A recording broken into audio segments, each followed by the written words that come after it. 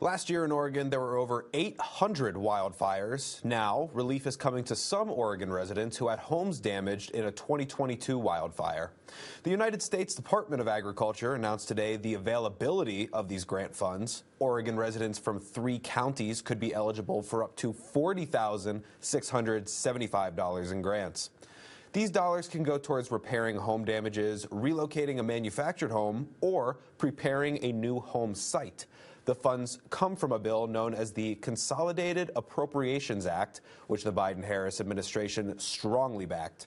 Residents must be from Clackamas, Lane, or Wasco County and have had their home damaged in a 2022 wildfire.